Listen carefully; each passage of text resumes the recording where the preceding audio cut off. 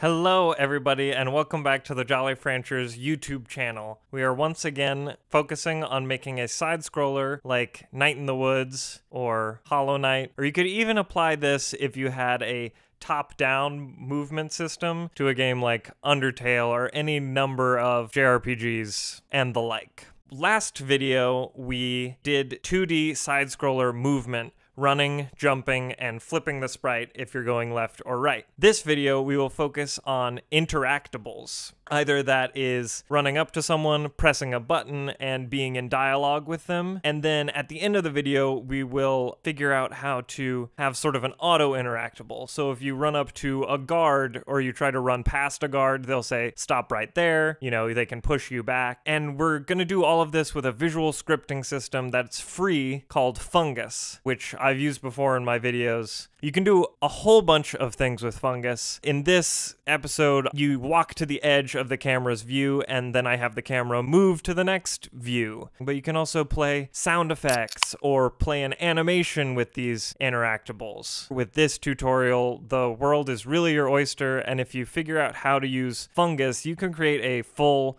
fleshed out artistic game just using this video and the last video that I made. And I really hope you do, because I like these games. I hope you enjoy. Please like, subscribe, and comment on what else you would like help with. Say you want to see the top-down game.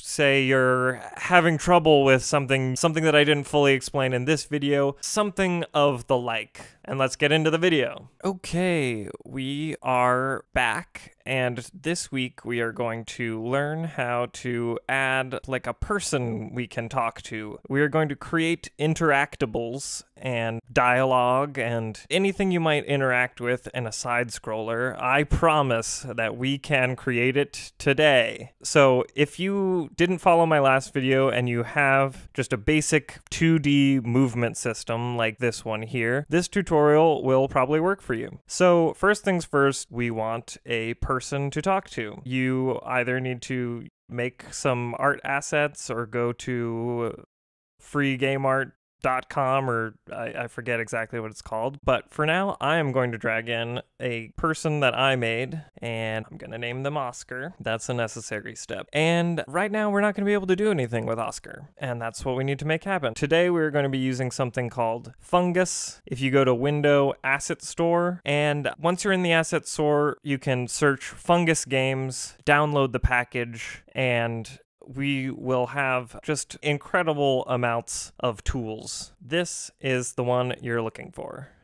Click on it, press import, and you can go up here to tools, which you will find has appeared up here, Fungus, and we want to create a flowchart window. And then you will see there's a flowchart window down here, but now it says no flowchart scene object select. So we will create a flowchart scene object. So you're going to go to Fungus, Create, and create a flowchart. You can also do that by creating the flowchart and then clicking on the flowchart game object that you've made and pressing Open Flowchart Window. Now you can see we have something here called a block. And if we started the game, this block would run because it executes on event game started. Just to demonstrate what Fungus does, I'm going to go down here, add a command which we will be using for our dialogue. I will add the say command. It is in the narrative tab, and I am just going to type in, "Is this heaven?" because that's what I want our character to say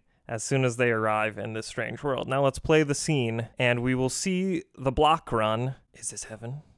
And so what we want to happen is we want to have a block run, like that dialogue block that we just ran, when we press the E key next to Oscar here. We want dialogue to be able to happen. So first things first, we're going to click on Oscar, go to the scene view up here instead of the game view. Make sure you can see Oscar. And then under Oscar's game object in the inspector window, we are going to press Add Component. And as you can see here, I practiced for this video and I typed in box because we are going to want a box collider 2D attached to Oscar. We are going to click on Edit Collider. If you want your character to be able to talk to Oscar from all the way over here, then you can make the collider that big. If you want them to talk to Oscar here, that's good. If you want them to be able to talk to Oscar while you're in midair jumping, you can make the collider that tall. I'm just gonna make it a little bit bigger than Oscar. Right now, if I didn't press is trigger, in fact, I'll just quickly show you what will happen. Oscar turns into a solid wall. It's very possible if you want like a guard blocking a door or something, this might be an effect that you want. I can also jump on top of Oscar, but because Oscar does not have the layer name ground,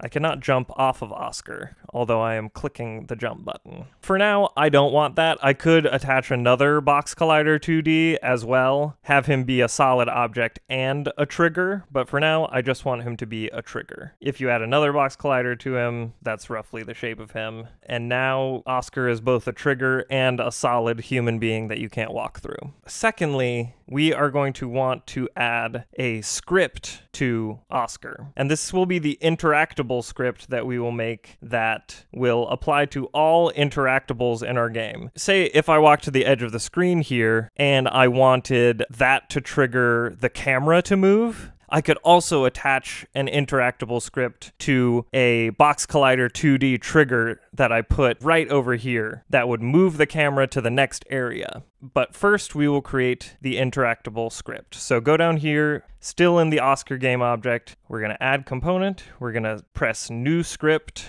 and we are going to type in Interactable, create and add. It's having to think about this script that I just created. Voila, it is finally on Oscar. So we're gonna double click right here. If you double click, it'll open up in Visual Studio. If you watch my last video creating the player movement script, you will already have Visual Studio downloaded. But you can also go in the asset window and double click here as well, because your interactable script shows up in your assets. Here's our interactable script. We are not going to need the void start or update method, so we're just going to delete those. And we are going to want the string, the series of letters that make up the block name. So we are going to want to put in the block name of the fungus block that we want to activate when we click on our character in game. As you can see, the block name of this block is new block. And so on Oscar, if I go ahead and I save my interactable script that I just made by pressing Command S on Mac or Control S on PC, it's gonna think a moment while it updates the script. And as you can see, I can add a block name here. So I'm gonna go ahead and make a new block in my flowchart by double clicking or, control clicking on a Mac, right clicking on PC. And I'm gonna call this new block Oscar. And so I'm going to copy this, Command C or Control C on a PC, and I'm going to put that block name into here, Command V or Control V on PC. So now this game object with its trigger holds the block name Oscar. Now when we go up to it, still it doesn't know what to do with it. That is where we're going to make a change to our player script. So click on your player, click on your movement script, and open it up in Visual Studio by double clicking. As you can see in here, I got a bit of a jump on this last time, but I added this public variable called key code. It's a list of key code, and I called it interaction keys. You can see it if we go back to Unity and we go to the player component on our player object. There's interaction keys here. If you open it up, you can change the size of it. If I typed in 2 and pressed enter here, you can put any button you want to press and interact with the player. For me, it's E and tab. And so let's go back into our player script now that we have our keys that we want to press. And up here at the top, these are namespaces that we use in our script. Things like rigid body 2D, box collider 2D, those are part of the Unity engine namespace. We wouldn't be able to type those in, and they wouldn't mean anything to the computer if we didn't put the namespace in. So just like that, we are going to go up here and type using fungus, and then type a semicolon. And this will allow us to access fungus methods, fungus lingo, if you will. Down here under our interaction keys, I am just going to add a public flowchart.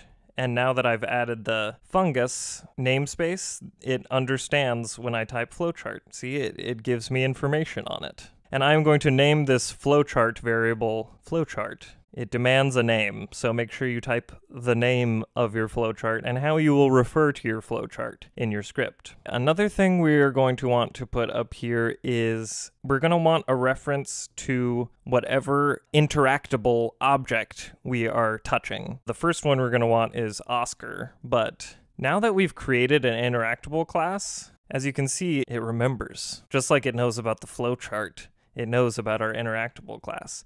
And we will call this current interactable. The reason we're creating this is because we want this variable to change every time we enter into a new interactable trigger zone. When we enter into Oscar's interactable zone, we want the current interactable value to become Oscar's interactable. And when we go to the edge of the screen over here, we want the interactable to be edge of screen interactable, which we can create later. And how we want to do that is, remember that box collider 2D trigger that we created? We want to create a method. It's going to be a private void on trigger enter 2D. Make sure you do the 2D one. It can get confused otherwise. Oh, it autofills. And the reason it autofills is because it passes in a value when you enter the trigger region. When you enter in to the collider 2D, it tells you what collider you just went into. It tells you that, oh, you've just entered Oscar's interactable zone. So what we want to do here is we want to basically find the interactable script on the thing we just collided with, which here is called collision. And so the first thing we're going to do is create an interactable variable just to be used here in this onTriggerEnter2D method. We're going to call it interactable, predictably. And then the way we're going to get the interactable script off the thing we collided with is we're going to use this collision variable, and we're going to say collision.getComponent.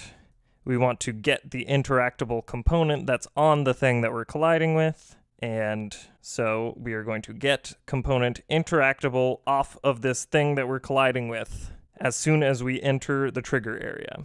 That's what that means.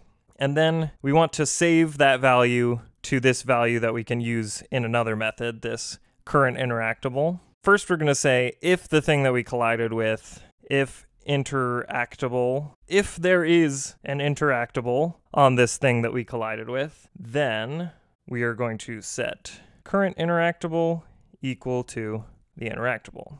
We're going to kind of want to do the same thing in reverse so that when we exit the trigger area, I'm literally just going to copy this and I'm going to paste it down here, Command V. I'm going to change this to onTriggerExit2D.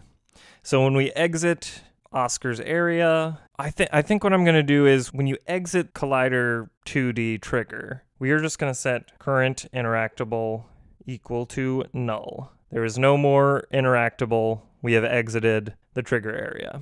So right now we're getting the interactable, but we're not doing anything with it. And what we want to do is we want to call the block in the flowchart, and we want to start dialogue or move the camera. Whatever we want to do, we want to execute the block in Fungus. So we are going to create another method called interact. It's going to be a private void called interact, and we want our curly braces, and I'll press enter to open it up. First things first, if there is no current interactable, then we are just going to return. We don't want to keep going. We don't want to interact. There's no current interactable. There's nothing to interact with. Stop interacting. Now, if there is an interactable, then for each key code, and we will name those key codes key code in interaction keys. So if you press either of the key codes in interaction keys, then this next thing in curly braces will happen. If input.getKeyDown, getKeyDown returns true during the frame the user starts pressing down the key identified by the key code enum parameter. So it just says, oh, true, you pressed the button. So if input.getKeyDown is either one of those key codes that we put in interaction keys at the beginning of this video. If you press your interaction key down, we are going to flowchart dot execute block.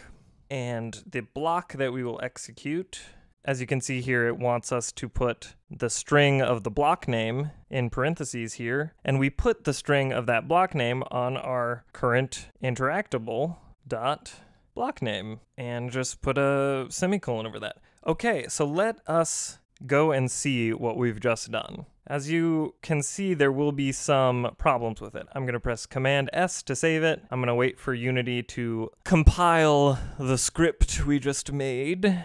Let's make Oscar say something so we can tell if it works or not. So go down here to the plus button, go to narrative, and we'll add a say command. And Oscar's going to say to us, "Hi, bud. You're in heaven." So we know that if we see "Hi, bud, you're in heaven," then we have done it right. Is this heaven? Well, let's find out. I'm gonna press the E button, and it's not working. Hey, Zach, edit this out. Okay, so it's not working. So let's see what's happening. I'm going to minimize the game view, and I'm gonna go to our player game object, go to the player script, and we should, oh, you know what's happening? I did not put the flowchart into the player script. This is a key aspect. So I'm going to go ahead and put our flowchart into our player script here, and now it really should work.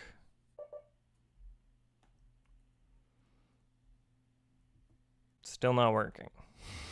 Okay, there is another reason why this isn't working yet, and it's because we created this method called interact, but then we didn't put it anywhere we can use it. We need to put it in update so that whenever you want to try to interact, you can press the button and try to interact. So that's why it's not working. You have to put your methods in update if you want to be able to use them.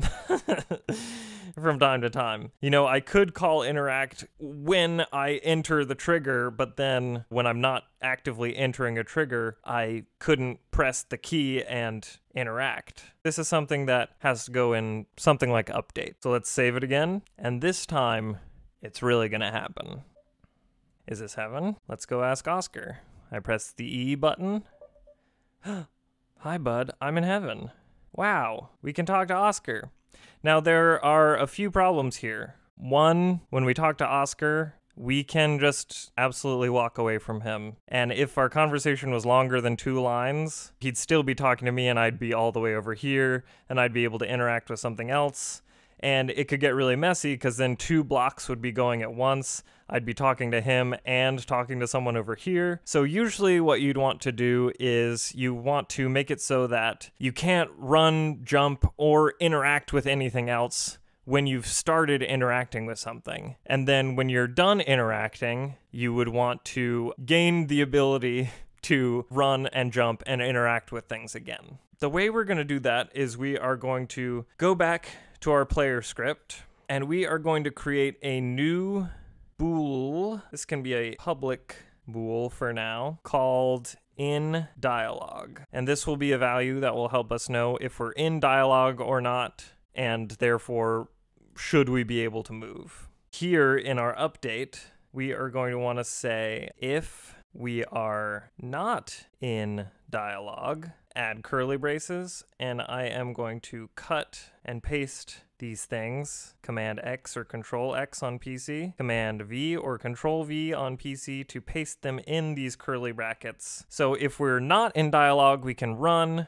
flip sprite, jump, and interact. But if we're in dialogue, then we can't do any of that stuff because we have to finish our dialogue. The way we're going to tell if we are in dialogue is when we execute the block, we are going to set in dialogue equal to the true. And this means we are going to need to find a way that when we are done executing our block, we need to tell our script that in dialogue is false, and we can move and interact with other things again. I am going to go ahead and create a method. It's going to be a public void called exit. You know, I'll call it exit block. When we exit the block, we're going to want to do this. And what we're going to want to do is we are going to want to set in dialogue to false. Make sure and save your script or you will not be able to access this public method. And what we can do when we're done with our dialogue, we can actually make a new block. We're going to add a block and we're going to call it exit block. Press the plus button down here, and then we will go down to scripting, invoke method, and we are going to call that exit block method that we just made. So drag in the player game object. We want to access the player script that we've just saved, and we want to call the exit block method. The way this works is after any of your interactables, like this Oscar interactable, you are going to want to go down to flow, call, and we are going to call that exit block that we just made. You can just create one exit block and you can have all of your interactable blocks go to the exit block once they're through. And the effect this should have is that we will be completely still when we are talking to Oscar, and then when we are done talking to Oscar, yeah, I can't move, I can't jump until I finish talking. Let's create another interactable. And some interactables we want to happen automatically, right? Like you might have a moment where you try to cross by a guard and you can't cross by and you want the guard to say like, hold up, stop there. Or maybe you want to walk to the edge of the map and have the camera move and you want to have it automatically do that. It's still an interactable because you as the player are signaling to the game like, I want to go over here where the camera doesn't follow me. And so we want to create a way to auto-interact instead of having to press a key and interact. So you can right click or go up here to the plus button and create empty. Create an empty game object, which will be called game object. And we're going to call this move camera interactable. And we are going to add our component, our interactable script. I'm going to go ahead and put that there. And I'm also going to add the box collider 2D, make sure it's a trigger, and then I'm going to move this collider over, let's see where our camera view is. I want this interactable right on the edge of our camera view so that it knows to shift the view. I'm going to make it tall so we can't jump over it. Doesn't have to be this thick. For this interactable, we're going to need a block name. So let's go ahead and create a new block down here. I'm going to right click, add block, and I'm going to call this predictably move camera. I'm going to copy, and I'm going to put this block name right here by pasting it in. But we need to add an extra piece of information to all of our interactable scripts, which is, are they auto-interactable or not? So I'm just going to create a public bool called auto-interactable. Maybe I'll just do auto-interact. Make sure you save your changes to your scripts or you can't use them. It'll take a moment to compile the changes that I made, and I'm going to click auto-interact. Now right now that doesn't do anything because we haven't set our interact method of our player to account for that. Right now you have to press a button in order to interact. So I'm going to add another if statement right after this one. If you don't have a current interactable, then stop interacting. Otherwise, if current interactable dot auto-interact equals true, then, and you might find this when you start writing your own scripts, when you see something repeated more than once, that means you probably want to turn it into a separate method. So you can just call that method every time, and so your script doesn't turn huge and chunky and unreadable. So I'm going to go ahead and cut that out, and I'm going to create a private void called execute block. This is the syntax, and I am going to paste this stuff in there. Same stuff that was right there. And so now what I want to do when we press a button to interact is I want to call the execute block method that I just made. And if it's an auto interact, I want it to call the execute block method, even if I don't press a button. Strangely enough, I think that was as easy as that was. So I'm going to save this and let's test out if it works. The way we will have to test this is we will have to put something in the move camera block that we made. In order to move the camera using Fungus, we are going to want to go up to Tools, Fungus, Create, and we're going to create a new view. This will be the desired view that we want the camera to move to when we trigger this interactable. I'm going to size it up, just like our other view. Maybe I'll make the view go up. And here, I'm going to add a new command. It's a camera command, and I'm going to make it move to the new view that we made, which is titled View, a very non-descriptive one. And then, as always, we're going to want to call our exit block. And I'm just going to copy this call statement here so I can paste it in here. A handy thing for auto-interactables, you might get an auto-interactable that's more complex than this one. And actually, this one will take 1 whole second. If we want to wait until it's finished moving the view, then we're going to have a random 1 second at the edge of the screen where we can't move before we call the exit block. So you can actually put the call exit block in front of whatever you want to happen in your auto-interactable. And instead of the call mode being stop, which means it won't execute anything after the call command here. Instead of stop, we want it to continue. We want it to call the exit block so that we can move again, but we want the camera to move as well. So that's a handy trick for your auto-interactables, is you can call the exit block so that you can move and still have the auto-interactable do something. So let's see if that worked. Let's see if we can still talk to our friend here and we can't move while we're talking. That's good. And we go to our auto-interactable, and something is broken. We can't move anymore, even though we called the exit block. So let's see why. Why is this?